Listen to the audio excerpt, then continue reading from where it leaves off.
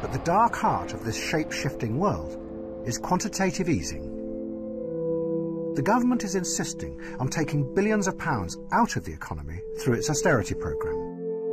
Yet at the very same time, it is pumping billions of pounds into the economy through quantitative easing, the equivalent of £24,000 for every family in Britain. But it gets even more confusing, because the Bank of England have admitted that those billions of pounds have not gone where they are supposed to.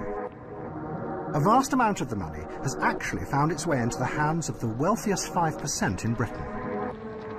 It has been described as the biggest transfer of wealth to the rich in recent documented history.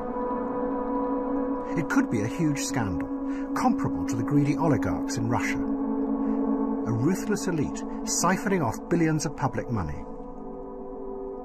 But nobody seems to know. It sums up the strange mood of our time, where nothing really makes any coherent sense.